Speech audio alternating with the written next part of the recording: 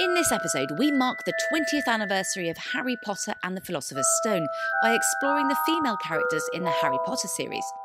We recorded this live with an audience at the Cinemagic Festival in Belfast on Halloween 2021. Fasten your seatbelts. It's going to be a bumpy night.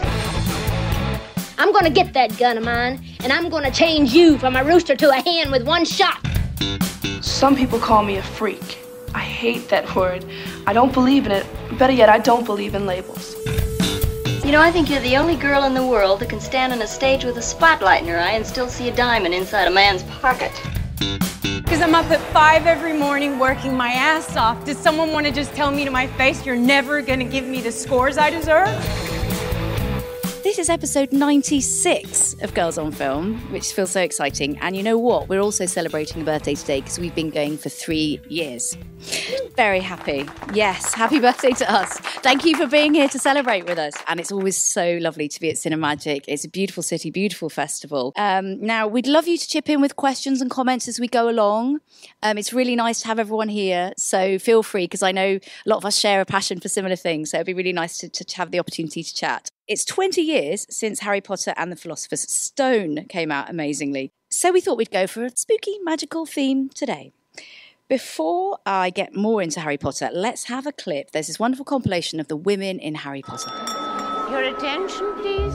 It's quite easy, dear. Don't be afraid. Something you'd like to say, dear? Oh, there are several things I would like to say. Put me down. Don't call me Nymphadora. Harry Potter, you listen to me right now. Shut it! That was bloody brilliant. Oh, thank you for that assessment, Mr. Weasley. Come on, Dad.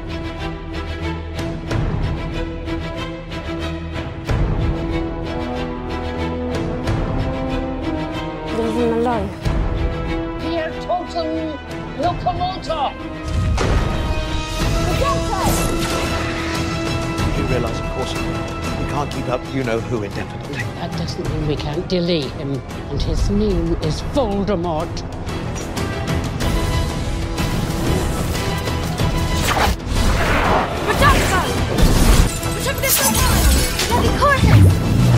Lovely stuff. What wonderful women. Now, later on, we're going to have a video interview with one of the Harry Potter cast, as well as reviews of other magical films and some new releases. But first of all, we're talking about Harry Potter, so I thought, who do I know who's a great film critic who loves Harry Potter? Well, what do you know? BBC Radio 6 music, film and TV critic is a self-professed Harry Potter nerd. She is Rhianna Dhillon. Please welcome her to the stage, Rhianna. Thank you very much. Welcome back to Girls on Film and welcome to the stage at Cinemagic. And how are you feeling? Are you happy to be here? I am so excited, honestly. This is such a great pleasure for me. It is one of my favourite subjects to talk about generally, so the fact that I get to do it professionally is huge. Now, your fandom is pretty hardcore, right? Because when I asked you a little bit more about this, you shared that you have indeed, this is topical for Halloween, dressed up as a Harry Potter character. Now, people might have an idea about who Rhianna might have dressed up as. Any thoughts of who she might have dressed up as? Kind of going with the witchy vibe today, black stars. Who do you think? Bellatrix. Bellatrix. I've got the hair. It could definitely go wilder. That's a good shout. I would have said possibly Bellatrix, but in fact, should we have a picture? This is Rhianna as Dumbledore. The best character. I love that. This is a nice, surprising choice. Tell me more about this picture, what we're looking at. We will put this on social media for the listeners at home. That's my poor friend who's actually supposed to be Harry Potter and is blindfolded there because it was her hen do, and she had no idea we were throwing her a Harry Potter themed hen do. So she wasn't allowed to know, even as we wrapped scarves around her and shoved the Marauders map in her hands, that she was Harry Potter until we played Hedwig's theme as she came down the stairs into the Great Hall. So it was great. It was so fun. And the theme continues in your own life because congratulations, Rhianna, you recently got engaged. Thanks, yes. Tell me about the wedding. I really wish I hadn't told you this now. We are hoping to decorate a part of our venue to look like Hogwarts because we're getting married in a place that looks a little bit like a castle, and if there are turrets involved, then why wouldn't it? Why wouldn't I want to make it look like Harry Potter's world. You are definitely past the test of being committed to Harry Potter and earning your place on the stage here. Guest, yeah. Let's test the audience. Who here is a big fan? Do people? I think we already have someone dressed up. I think we've got a Hufflepuff, have we there? In robes as well, no less. Oh. Thank you for committing. That is wonderful. I'm curious, who here has kind of done a marathon of watching all the films in one weekend? Has anyone done that yet? The hand there. Oh, few people. Excellent. Amazing. Yeah, because I mean, I went to see them all when they screened to press because I've been doing this for a long time. So that's when I started. When did you start seeing them? Well, I'm the same age as the actors, roughly, of the main three. So I kind of watched them growing up with them. So, 20 years ago, I was at the cinema watching it. Amazing. Well, listen, let's start with the big one. If we're going to talk about the women in Harry Potter, who are we going to start with? Holy cricket, you're Harry Potter. I'm Hermione Granger. And you are? Ron Weasley. Pleasure. You two better change into your robes. I expect we'll be arriving soon.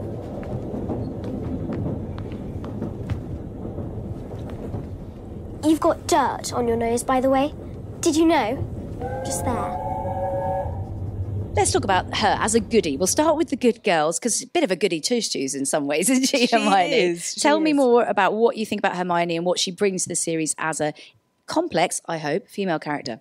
Well, I think what's so lovely about Hermione is that she's really kind of got her dues.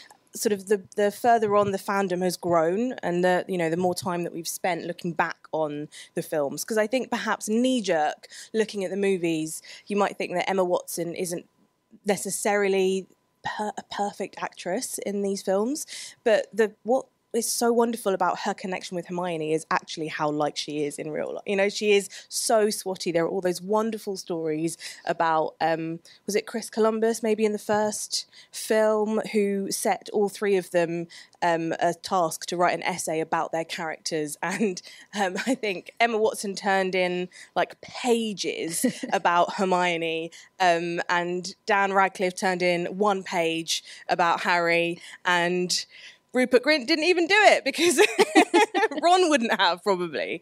So I think that's really lovely. And also, people keep saying Harry Potter would have died in the first film, in the first book, without Hermione, and it is so true. Think about the Devil's Snare, think about all of those, think about the potions. There is absolutely no way that Harry would have got through that without Hermione. So she's an incredibly special character. The fact that she's been so loyal to him throughout, there is no point where she really falls out with Harry in the same way that Ron does, for example. She stays as close and as loyal and true to him as possible. There are moments which have always slightly frustrated me, like when they don't believe him about Draco Malfoy being a Death Eater, and that's maybe my own issue with the plot line of this. I don't really believe that Hermione would have doubted him quite so much. That's interesting. So why do you think it was in there? For dramatic purposes? I think for Harry to feel even more isolated and alone and frustrated, and sort of to create that, in the same way that Luna points out, she sort of says how Voldemort likes to make sure that his enemies are completely friendless, which is sort of what happens there, I think. But otherwise, I think she is an incredible character. She stays so strong under torture from Bellatrix as well in the later films, and she never really gives up. She's always thinking, she's always looking in books to find a solution for the next thing, and she often finds it. I'm also interested in the way that she pulls Harry and Ron up on things sometimes. Yes. If they're generally what we would call allies, nice boys, but sometimes they underestimate women. Sometimes they make assumptions about them when they're looking for dates for the dance or whatever. And then she checks them on their unconscious bias, whether they think that the book must have been written by a man, or that they make some reference to girls being trolls or something. Yeah. Does that appeal to you, the way she does that? I love that. And although the trouble is, there is that element of her coming across as a little bit naggy sometimes, and I kind of get a bit frustrated with their reactions to her, because like you say, she's a know-it-all. Snape calls her that, Ron calls her that, the other girls are also obviously quite jealous of her intelligence, so she often seems quite a lonely character, and I'm quite glad in the films they make it so that she does become a bit more part of a female group, especially with Dumbledore's army. I think there's some really lovely scenes with her. That is important, I think, to see the women interacting. I mean, on Girls on Film, we're often talking about the Bechdel test, which is a test to see if other women are actually talking to each other about something that isn't a man. And this goes on to do that a little bit more, I think, as the series progresses, hopefully. Yeah. And of course, Emma Watson has done fantastic work for feminism. I mean, years before Time's Up and Me Too, she was flying the flag in a way of a new wave of feminism for young women, don't you think? Yeah, absolutely. I think she is a great role model and really does try her best to use her platform for good, for better, which is always really inspiring. And I think it's something that is very inspired by Hermione, who uses her platform as a human to root for other creatures in the wizarding world, obviously with Spew. S-P-E-W, not Spew, obviously. Well, I mean, she's not the only Harry Potter star, actually, to have used her platform to talk about important issues, I think. And, Jessie Cave, who played Lavender Brown, has done that. And also Ivana Lynch, the Irish actress who plays Luna Lovegood. Nike!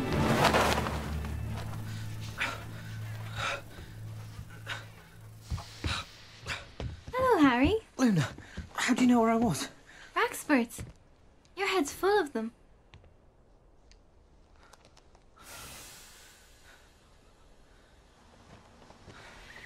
Sorry I made you miss the carriages, by the way, Luna. That's all right. It was like being with a friend. Well, I am your friend, Luna. That's nice. She's a very fun character, isn't she? She's fantastic. I think what's really interesting, though, about that scene is that, obviously, in the books, all those lines are given to Tonks' character, and they're given to Luna in this. And so I was doing a Q&A recently with the writers of the new Bond film, and they were talking about with female characters especially, I think they didn't specify, but I'm sure that's what they meant, was that when they give to one character, they have to take away from another. And I think that's really interesting in the kind of context of the Harry Potter world, because we do see that happening a lot. Certain lines that should normally be attributed to Ginny, for example, get given to Hermione, and in the case of Luna, she gets a much bigger role, but that's because we don't see enough of Tonks, which I think is a real shame that it has to be spread so thin among the female characters. However, I think Ivana Lynch does such a great job as Luna. It is brilliant to see her even more on our screens. And she has this real gorgeous ethereal nature to her when she's giving advice. It's not... Sometimes Hermione, for example, could come across as quite patronising, whereas it just seems she's so sort of grounded in nature and her own world. She does not care what other people think about her, which is such a lovely thing to see on screen with a female, or the young female character who doesn't care if people laugh at her. Other women especially, other girls especially, do laugh at her, including Hermione and Lavender. And so just to see her ignore all of that and to keep going is why I think she forms such a beautiful bond with Harry. For me, she's sort of the Phoebe in Friends of the group, like you say, that quirky one that really doesn't care. Yeah. And that, as you say, that is a wonderful example. And also the fact that she just has a pure platonic friendship with Harry, know, and that's really important to see as well. Let's talk a little bit about Ginny Weasley, shall we? Okay. I mean, she's a bit of a fighter, isn't she? What do you think of her? Yeah, and also we see this from Ginny from so early on in the Chamber of Secrets when she stands up to Draco, which is, would be quite terrifying for a young girl who can't even speak to her crush, but actually is willing to really put herself out there against this really horrible boy, and knowing that she is going to come under fire for it and doesn't care. So we see from the age of 12 how brave she can be, and that only just kind of gets re-emphasised even more as the films go on. We see her grow to be even funnier, to be quite, devil-may-care, and it's that influence of the twins, I think, especially that they have over her. She's an incredible Quidditch player, and we know that she goes on to become a professional Quidditch player, which is really, really cool. I really, really love the character of Ginny. Again, I think the films perhaps do her a little bit of a disservice, and I think a lot of people were quite frustrated with the relationship with Harry and the kind of, I don't know, maybe they didn't necessarily believe in the chemistry as much because we weren't really given that development in the same way that we are in the books. But I think given everything, that, you know, given the fact that they have to take from other characters, etc., I think that Ginny still comes across as an incredibly powerful young witch. I think so. And Molly Weasley, of course. My favourite. Mean, Molly, what a force to be reckoned with. Oh, and there's so much gorgeous. going on with her throughout the whole series, isn't there? What do you admire about her? Yeah, so Molly, she's very maternal, isn't she? She kind of really plays into that quite domestic role of the mother. We see her cooking all the time. So much of her personality almost is cooking and cleaning and preparing food and also protecting her children. And also Harry. She becomes Harry's mother in the absence of his own. So that relationship is so beautiful, and that bond, that connection that they have, and I think that's something that Ron feels quite keenly, because he perhaps doesn't realise just that all this love that she has can be shared. She's so used to sharing all of her love with all of her children. But the fact that she does see Harry as a son, I think Ron does get a little bit jealous of that. But there is a lot of Molly to go around, so it's okay. She goes on a real journey herself.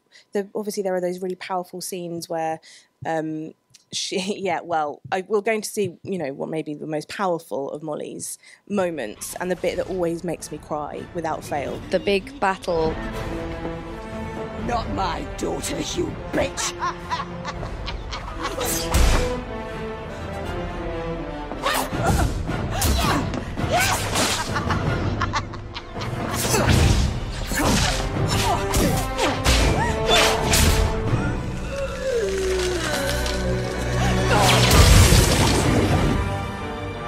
She's so kind of mumsy all the way through, and then she has this moment where Fred has died. She's in an incredibly dark place. She doesn't want anybody to touch her children again, and so she steps up and makes sure that they won't.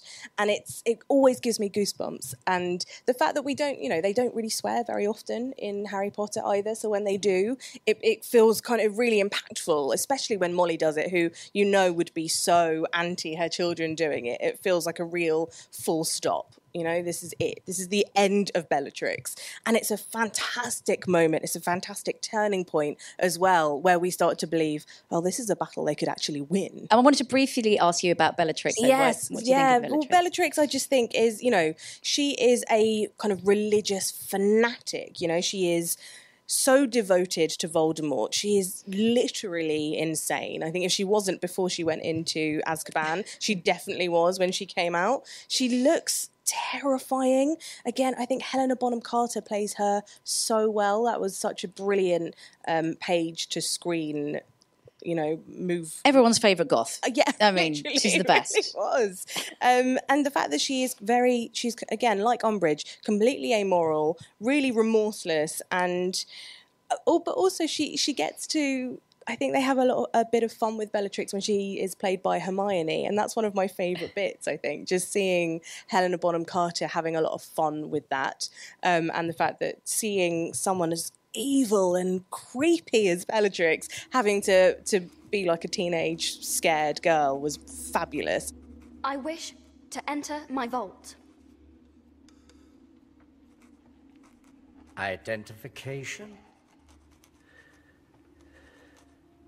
I hardly think that will be necessary. Madame Lestrange.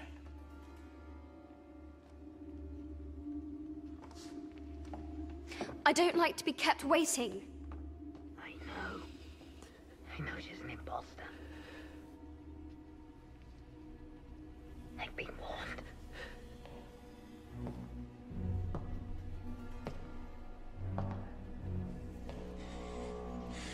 Harry. What do we do, Harry?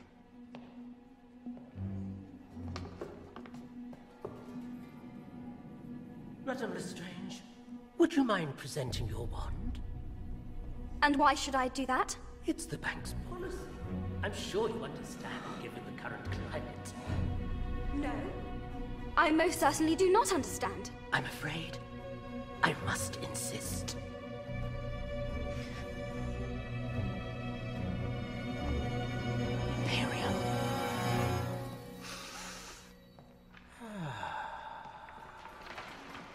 Very well, Madame Lestrange. If you will follow me. And of course, this, talking about Bellatrix, brings us into the not-so-good characters. There are some nasty but fun characters, and you've picked out a few. Aunt Marge is one of them. I love Aunt Marge. I think Pam Ferris plays her so well. And it is just such a fun scene to see her blowing up, literally, to blow up your... I mean, how many people have wanted to do that to a member of their family? And Harry actually gets to, and doesn't get in any trouble. I mean, look at that bosom as well. She is such a fantastically evil character, really. The fact that she just is really happy to play into the Dursleys' abuse of Harry. And do you remember when Harry is kind of going through his memories with Snape in the kind of occlumency bits, and Snape points out that there's a bit where Harry's being terrorised by a dog. And so the fact that Aunt Marge's dog, Ripper, has kind of really stayed in Harry's really hard, miserable, sad memories, I think is really telling of actually how big a moment this is, how long he's wanted to get revenge on Aunt Marge for. So I think it's just a brilliant open. I think it's one of my favourites in the Harry Potter world. And your next choice is someone who I think proves the adage that baddies do get the best wardrobes, and that is Rita Skeeter. Of course, poisonous tabloid journalist in a way, but she's so much fun, right? It's a really recognisable character as well. This is someone who's so out for herself, and she does not care who she hurts to get what she wants. Actually, she's a little bit like the Scream character Gale Weathers in Scream. I think they're a really good that's a good comparison. Double. They do well as a double bill together. Maybe friends, because they both know how to get what they want out of contributors, even if it means lying a little bit or quite a lot. But also Rita's really interesting. The fact that she became an animagus just to try and dig up dirt. She is so committed to her job. That's actually something to kind of admire about Rita Skeeter. Well, she's a career woman, right? So this is a good example in some ways. But it's interesting what you say about a career woman, because it kind of feels like women don't really have careers in the same way, and at least the books, the Harry Potter books, they obviously, Hermione, we know later on, goes on to do wonderful things. But, looking at Molly Weasley, for example, she doesn't have a job. She's, again, the kind of stay-at-home mother, housewife. And Tonks, she's an Auror, works for the Ministry, but possibly one of the very few with Umbridge that we see have a job, apart from the teachers. We don't. Whereas quite a lot of them, I suppose, because there are so many Weasleys, so many older Weasleys who all go off and all have jobs. So I think maybe there is an element of imbalance there. You mentioned Umbridge. I love this character. She's so fantastic in that it's so much fun to hate her. Is she more frightening than Voldemort? Does she scare you more than Voldemort? Can I have a show of hands? Oh, that's quite a lot of people. Yes. Yeah. Thank you. She is, I think, again, because seeing a really brilliant female villain is awesome. And we don't need to kind of have we don't have a whole backstory to her in the same way that we do with Voldemort. And she's also not the kind of sexualized kind of, shoulder pad wearing, black clad, sexy villainess. Yes. She's like a pink twin set wearing little old lady who loves cats. Yes. And that's rather fun and has a bit of a twist on it. And also anything to do with cats, I'm a fan of. I want those plates very much, creepy as they might be. Yeah, the fact that she's kind of described as toad-like a lot, I really enjoy, because obviously toads are, no offence, repulsive to toads. But yeah, you're right. She doesn't conform to those sort of evil tropes in the same way that Bellatrix does, for example. Just comparing the looks of these two brilliantly evil characters, Umbridge and Bellatrix. Bellatrix is exactly what we imagine, I think, of kind of evil embodied in a female body. Really. The stereotypical, the fairy tales, Yes. The Wicked Witch. Yeah. And I think actually we need a bit of that. I think we want to see a proper, genuine, terrifying witch. And I like that there are evil witches in the world as well as good. It brings us that much needed balance. Yeah, I think to have both in the same series is brilliant. You're going to be doing some lines for me today, Mr. Potter. No, not with your quill. I'm going to be using a rather special one of mine.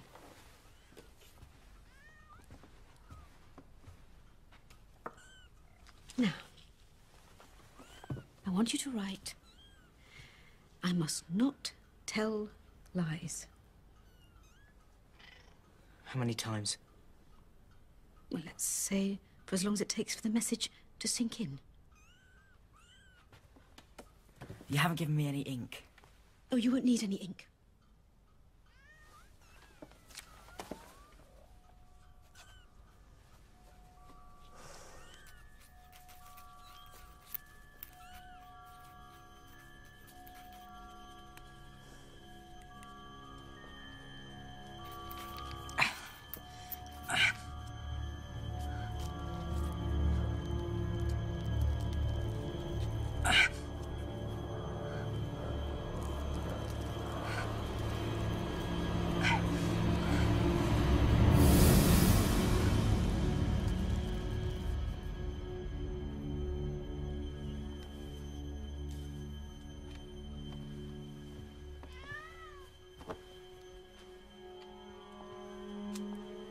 Yes?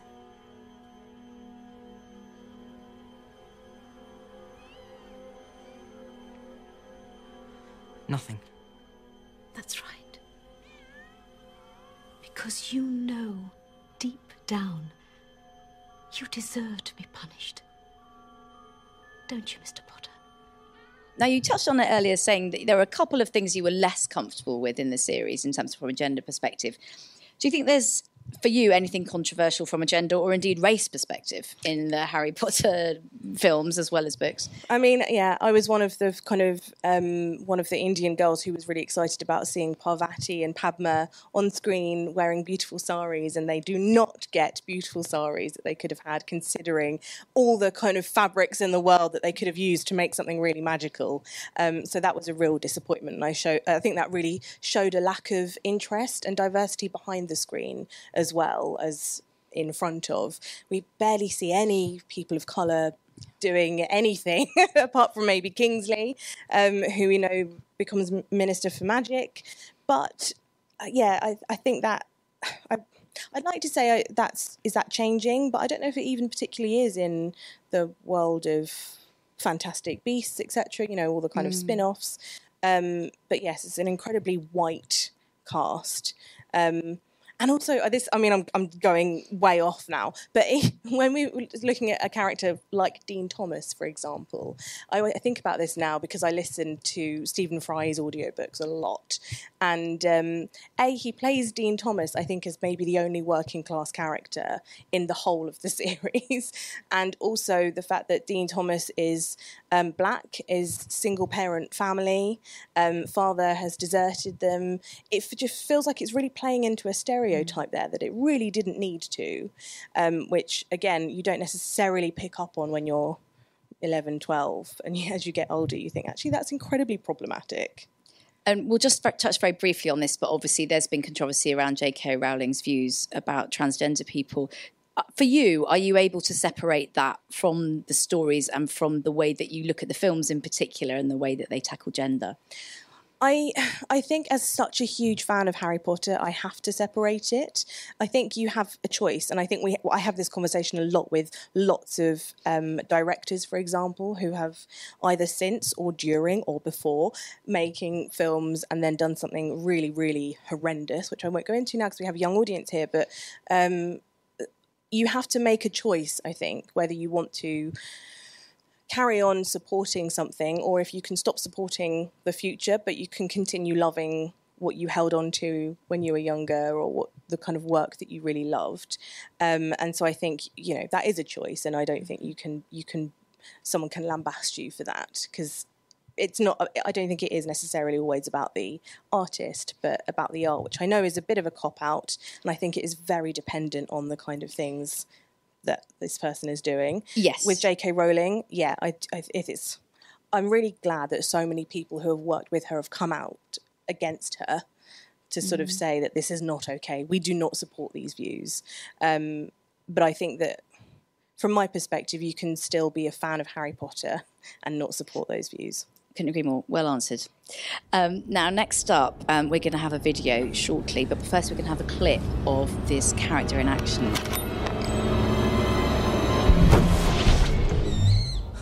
Very clean, these muggles. Tonks, for God's sake.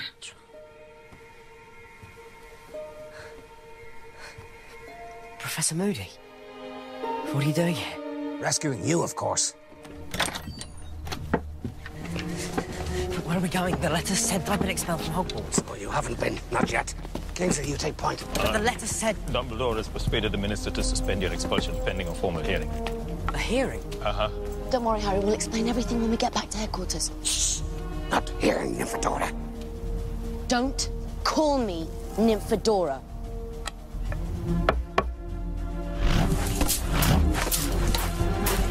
Stay in formation, everyone. Don't break ranks if one of us is killed. So don't call her Nymphadora, but we do call her Natalia Tena, and she's a fantastic actress, and she wishes she could be here. Actually, her birthday, so she was unable to fit everything in this weekend. But she's a big fan of Cinemagic, and she agreed to come on Girls on Film remotely. So please bring on a lovely video that she sent us to enjoy.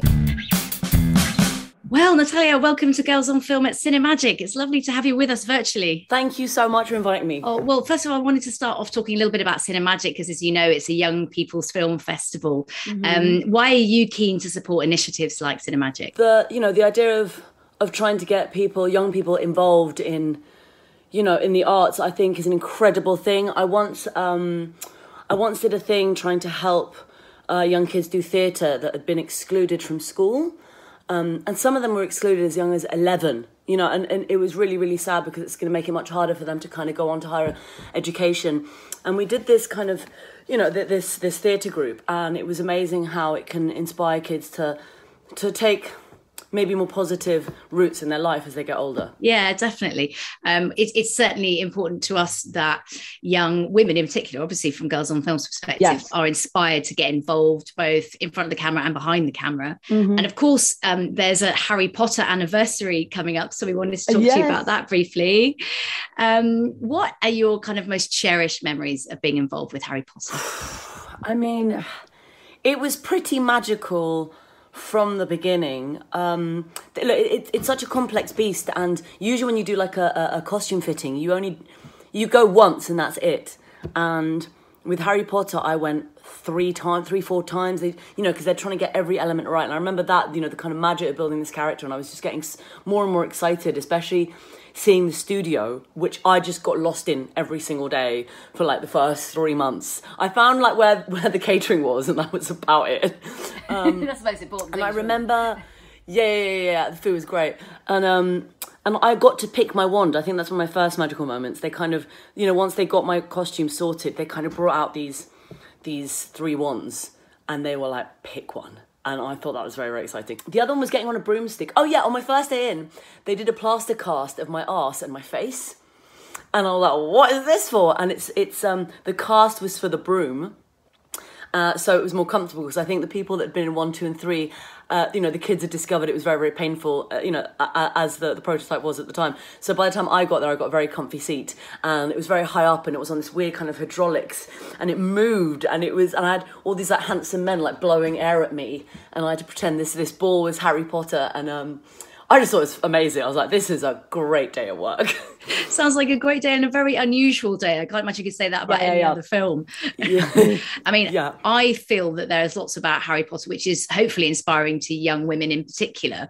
Do you think there's a feminist element to the series? I mean, I definitely think there is. There's lots of strong witches, to represent women in the books. Hermione is basically the one that's sorting out everything. Like, I mean, they'd both be dead without Hermione. That is, and I think she's a little pioneer, I think. That's a good shout. I think you're right, actually, thinking about it. That, she's propping them all up, isn't she? I'm presuming you consider yourself a feminist? Absolutely. Yes, absolutely, yeah. And how does that inform your work and the kind of choices that you make? To be honest, it was hard when I was younger, because I had to kind of, maybe there's certain jobs or certain choices or things that when I was younger I would have fought more against, because I was starting out and I didn't really know the lay of the land. Obviously it was very pre-Me Too, very pre-Me Too. I can definitely see the changes now in so much already.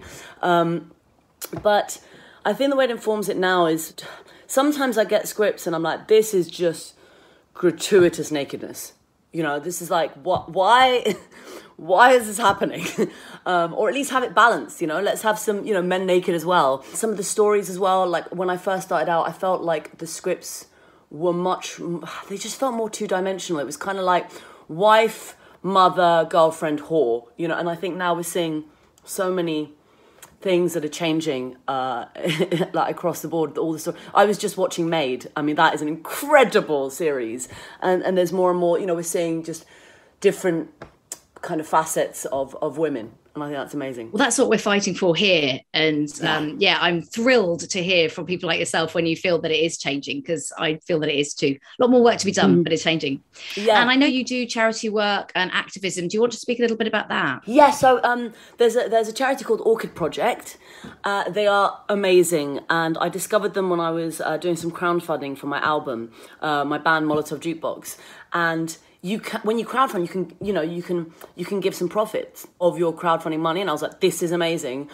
And I just read a book by Ayaan Hirsi Ali. She's phenomenal. Like, her journey is just like, what? And she talks about female genital it's now called cutting, not mutilation. And I knew it was happening in the world, but it's when I read her story, I was like, oh, wow. I kind of understood like the kind of brutal, not just physical, but emotional, what the impact it can have emotionally, physically and sexually in your life, not to mention giving birth and just everything. And I got in contact with Orchid actually when they were a very young company, and now they're doing so well. And I walked in fact, I got back exactly this time last year from walking the Camino. So I did the whole of the north of Spain. And I think I walked like 900K. I don't know. It's a long way. And me and my best friend managed to raise, I think, nearly $6,000. Wow, so that was great. That made me really, really happy. And in fact, today, there's another charity that I kind of donate to, and kind of, I want to actually start working with, especially now that I've just been watching Maid. I'm like, God, I've got to give them some kind of a shout out, called Women's Aid UK. And they're kind of, they're there to help women and refugees and just domestic violence and children as well. Very topical and important subjects there. Mm-hmm. What are you up to next work-wise? At the moment, I have nothing on the horizon. I've just finished a kind of 6 months of work. I did a Sky thing called Wolf, which you can see. It's out now on Sky. That was great. I did 4 months of that, and I did a film called Up on the Roof. And then I did another film, but I don't think I can talk about it. One of those top secret ones. Yeah, it's one of those top secret ones, which I did in the summer. So yeah, at the moment I'm kind of chilling and enjoying, life. Excellent. Well, maybe you can come back on Girls on Film and tell us about your secret project and other things in future. And maybe in person sometime. But finally, I wanted to ask you, any message for the Cinemagic audience? Wow. Well, to all those, it's kind of would-be actors and directors and writers, that are going into the world, I would say have a plan B. I don't know, something that's helped me a lot with being self-employed is I also do music, and I do conventions, and I have other means and other things that kind of keep me happy and alive. Baking, I love baking, whatever it is, something that you have another creative output, and maybe a financial one as well, because it's a tricky world to navigate, and you have to survive. So have a good plan B. Wise words. Thank you so much, Natalia. We've really enjoyed having you on Girls on Film, and do come back and see us again. Thank you. I hope so. Thank you. How great is she? I loved her. She was amazing. Yeah, she's so fab. It was wonderful to speak to her, and she's got so much spirit, and you can see what she brings to Tonks, even though, as you say, Tonks is a small role, but she's pretty feisty, right? She really is. She's so much fun, and I think actually she does inject a lot of fun in it, and she has such a great look as well. I really love that advice. I think that is perfect casting, because she's someone who is kind of very on the money. She understands younger people. I think that's I think she was great. I loved that interview. I love her houseboat. Of course she lives on a houseboat. Yeah, of course she does. She's just so cool. She's amazing. Yeah, but real free spirit, I think, and that's what she brings to it. Absolutely. I'd love to hear a bit from the audience, because I know there's a lot of Harry Potter fans here. If you want to raise your hand and let us know if you've got anything you wanted to say, at the front. I was actually really interested in hearing how you both were talking about race represented in the films. I adore Harry Potter. I adore the films.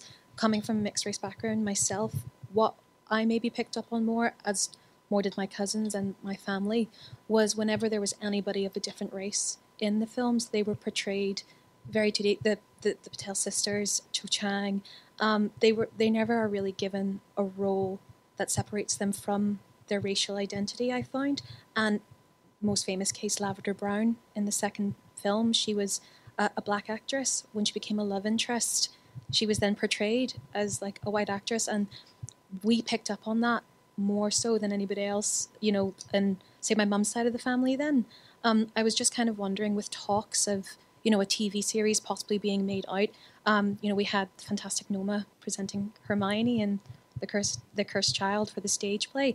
Do you feel that the way that things are now in Hollywood, that more push should be focused on and getting, you know, more complexity added to these characters of different race? I know you mentioned Dean Thomas, where all of a sudden realism was, you know, attached to his character. You know, the idea of a single or a black child that was then only had like a single mother. The idea that realism can be afforded there, but somehow can't be afforded elsewhere. Do you feel in the film set and in the film world at the moment that should there be like a TV show that is made, that push can be made and can be applied that way, which I hope it does, definitely. Great point, great question. Rhianna, do you want to go first? Yes, that's a really great kind of question and summary as well, because if there is a TV series, we will have a lot more time, I think, with these characters. We'd have to, right? Otherwise, what would be the point? So hopefully we would have time to explore the complexities and the backgrounds. And again, I think that's where J.K. Rowling does fall down quite a lot, because we don't get enough of that with a lot of the characters who aren't white. So I would love to see a little bit more of that, a lot more of that. But also definitely with the casting. I think now, bearing in mind, 20 years ago, kind of all, white directors, white writers, white actors.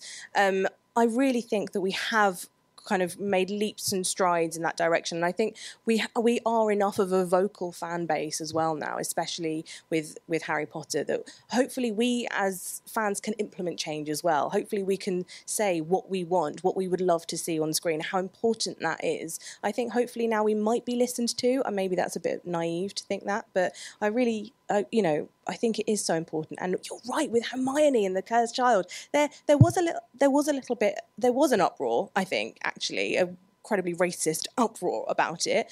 And yet, look how wonderfully she portrayed this character. And I know that J.K. Rowling said, I never said that Hermione was white. I just said that she was bushy-haired. And we were like, yeah. You meant her to be white. Like, don't try and kind of go back on it. But it's fine that, I'm glad that she was behind the casting of a black actress. But yeah, I think having colourblind casting would be wonderful for something like Harry Potter, where we all envision ourselves as the characters. I think of myself as Harry or whoever. We don't need them to be exact, because our imaginations always fill in the gaps. Well said, yeah, and thank you for that. It really taps into a lot of the discussions we have on Girls on Film in general about representation, about race, and, the old saying, if she can see it, she can be it, and how important it is to have that on screen and to see yourself represented on screen. So, yeah, totally agree with you, Rhianna. Another question, please. Hi. I just wanted to say a thing about, you were saying about Bellatrix Lestrange there. Mm-hmm. I think another thing that she does is, before Bellatrix Lestrange appeared, the villains were mainly male, if you know what I mean. Whereas she was the first female villain, if you know what I mean. I think that was really important, if that makes sense. Yeah. And the other thing, another female that really took me by surprise was actually Luna Lovegood, because before in her first few films that she did, she was always like very, what was it? She would always be in a world of her own, let's say, and then in the last film, she was following Harry at one stage, and Harry was ignoring her, and then she said to me, Harry, you stop here and listen to me right now. And that actually took me by surprise. So I was like, whoa, Luna Lovegood. Where did that come from? I know. So I think that there are two ladies that in Harry Potter that really, surprised me, if you know what I mean. So totally agree. Absolutely. And you're right with her being the sort of female general as well, with Voldemort. The only death I think that Voldemort is genuinely upset by and genuinely shocked by, and you think that although he is so happy being alone, I think he genuinely had a connection with Bellatrix, a terrifyingly awful one, but a connection nevertheless. So yeah, you're right. That's really interesting. Thank you. Anyone else, anything to add to our conversation? Yeah. So you talked a lot about the sort of good female characters and the bad female characters. And I was just thinking, well, I feel as if the bad female characters, so we have Bellatrix Lestrange, we have all the others we talked about, and I feel like the quote unquote good female characters have a lack of agency without their male counterparts. We never get to see them be just a woman, just a teenage witch. And then you have these bad female characters who they're actually removed from Voldemort and from their male counterparts, and they're their own people, like Rita Skeeter and everything. And it's sort of like, if you're giving that active agency to bad characters, what sort of message is that portraying to its younger audience? That's such a great point. It's so true, a kind of lack of agency with a lot of the female characters. I was thinking about Fleur, because Fleur Delacour is supposed to be on a level with Victor Crumb and Cedric and Harry as a great fighter, and she's representing her school. And yet we see her kind of almost more as a victim more often than not in the Triwizard tournaments. And, you know, she just doesn't advance. No one is really worried about her as a competitor because she's just not as good as the rest of them. And that's really frustrating to me, especially when Harry has to kind of save her little sister, etc. And also when you look at a lot of the female characters, often, you know, they're crying. Look at Cho. What's the kind of word that you think of with Cho? Wet. How was the kiss with Cho? It was wet. She was crying. You know, all of this kind of stuff. And so she's always kind of a bit dismissed, disregarded. She doesn't really get the time or the space to, as you say, just be a complex young female character. She's upset about Cedric and then she's jealous about Harry, and that's all that she does, basically. So yeah, I agree with that a lot. And again, I think watching the films over and over again and listening, you can tell that I listen to the audiobooks a lot, listening to the audiobooks, reading the books all the time, you do start to become more and more critical, and you realise those gaps a lot more, I think, than the first few times. And I think as I've got older and as the world has been changing, you do become so much more aware of these huge gaps. Do you remember in the film where there's that bit about the love potion, and you just see all the girls surrounding it kind of looking on in awe at this cauldron of love potion, because of course that's the only thing that young girls are interested in, is tricking boys into falling in love with them. Just that really annoyed me. So yeah, that's great. Another great point. I love this audience. It's so great to hear from you all about, you know, the analysis that you're undertaking, the sort of thing that we love to talk about. Unfortunately, we're going to have to move on from Harry Potter just really briefly. I've asked for Rhianna and myself for some picks of other sort of classic magic movies. So Rhianna, your first pick was Mary Poppins.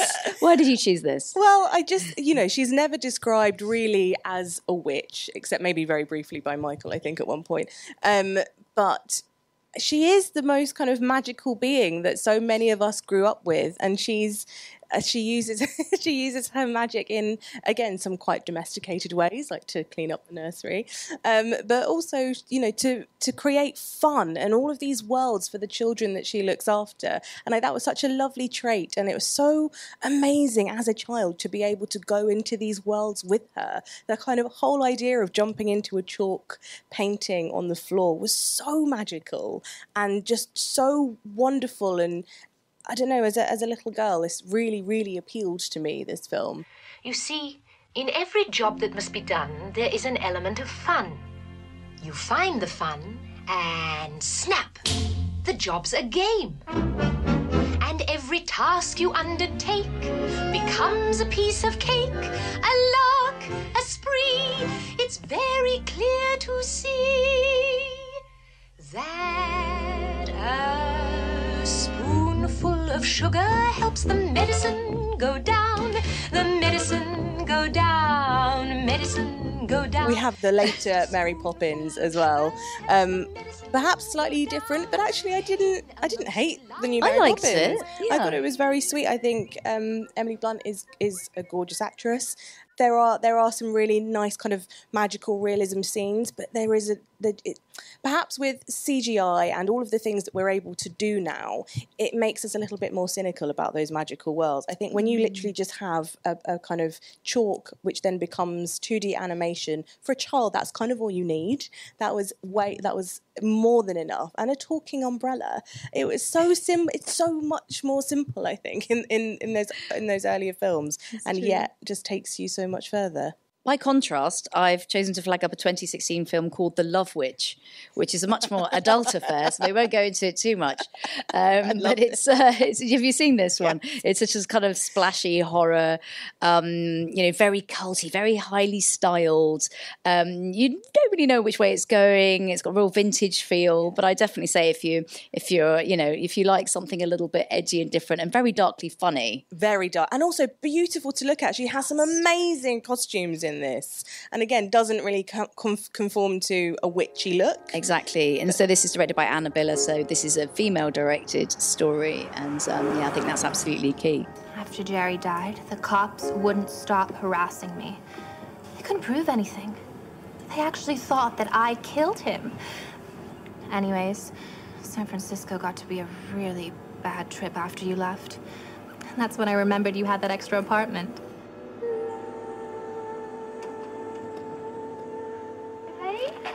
Hi, I'm Trish. Hi, Trish. Well, what do men want? Just a pretty woman to love and to take care of them. Love me. Love me. What I'm really interested in is love. You might say I'm addicted to love.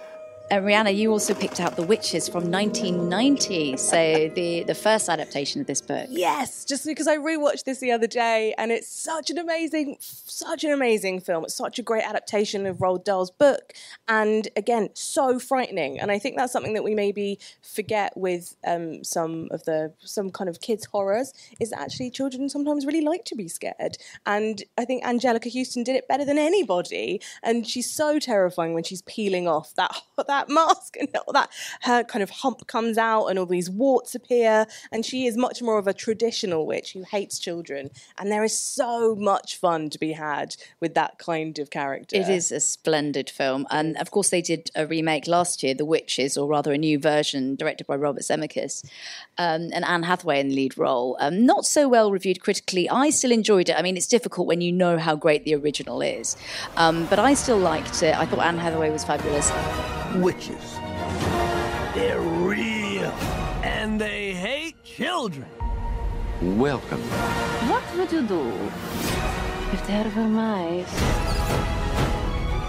running all around this hotel? I would call the exterminator. You see, girls? He would exterminate those brats. Rats.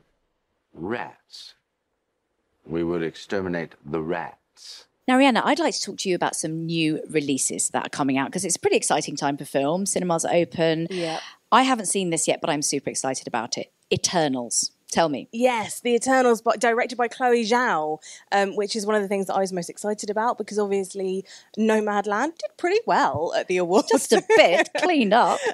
So this was really kind of a big deal, I think. And seeing something like this on the big screen with so many superheroes in, I think has drawn quite a lot of... I think critics have been quite a little bit... unkind to this film, to be honest.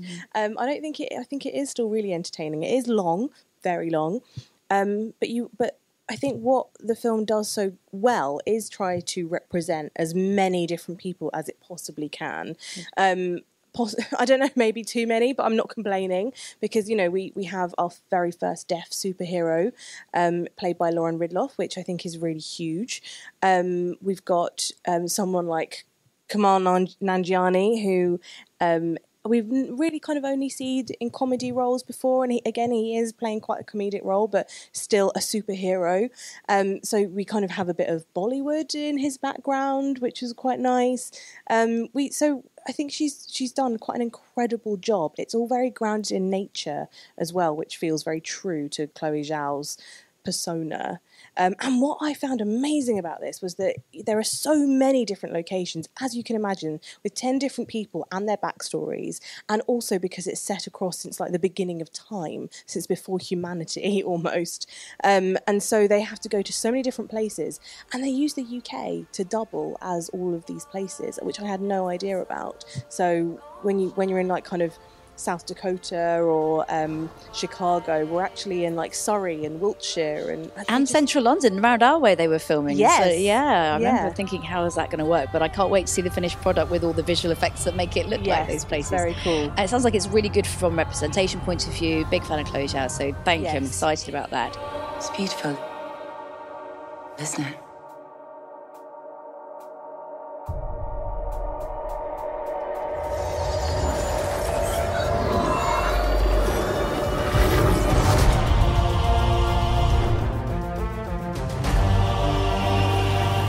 Watched,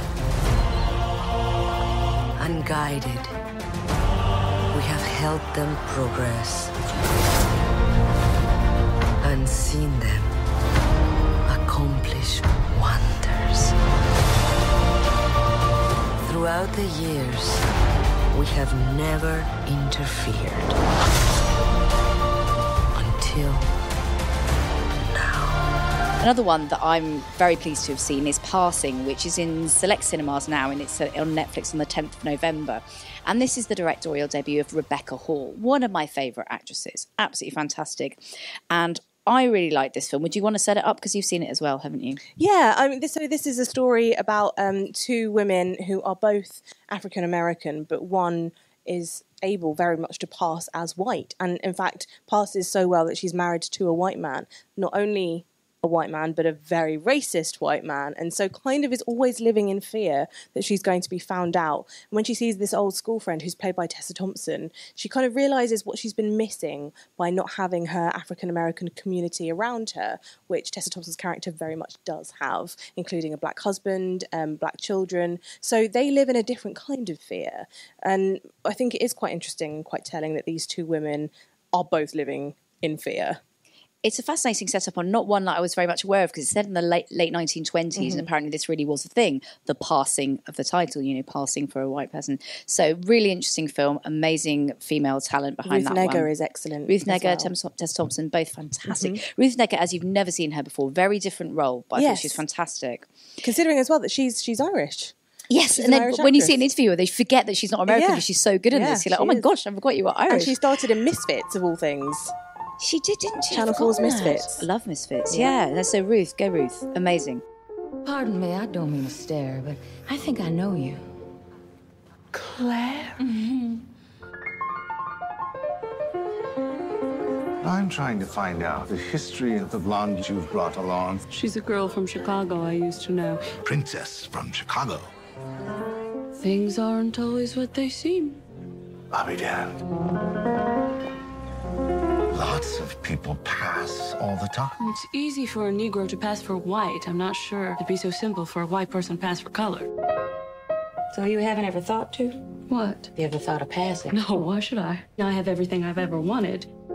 Finally, The Colour Room. This is one that's been mentioned on Girls on Film before because Kerry Fox is in it, and she mentioned it when she came onto our show on Latitude. The Colour Room is about Clarice Cliff, who is an amazing kind of ceramics artist and hasn't really been shown on film before. And tell me what you thought of this one. I really love this, actually. It stars Phoebe Dynevor, who we all know from Bridgerton, and she plays Clarice in this really kind of uplifting, exciting, inspiring kind of way. We've kind of maybe seen this. It's quite Made in Dagenham-esque, maybe, that whole idea of factory girl kind of protesting a little bit about the conditions that she's, why am I only allowed to be in this room? Why can't I be in that room? And make sure that she is able to get into that room, a seat at the table, etc. And also catches the eye of the kind of factory owner, who is played by Matthew Good.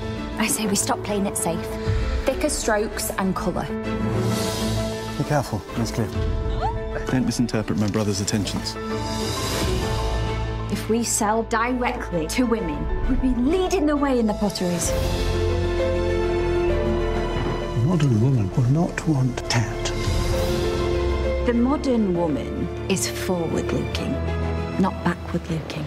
And it looks beautiful, this film, actually, we should say. And also the female roles are like that Kerry Fox does play. She plays a harried mother, but she's so supportive of her children, which I think we don't necessarily always see.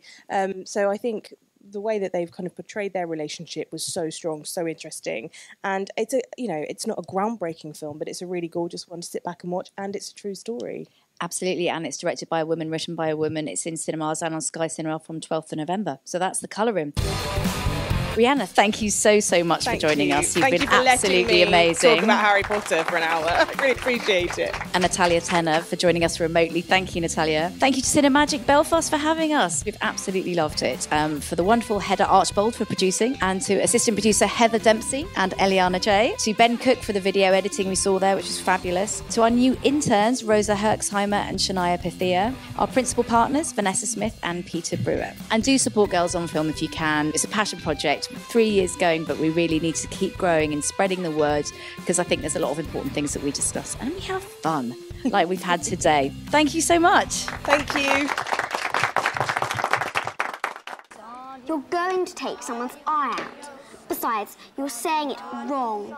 It's Leviosa, not Leviosa.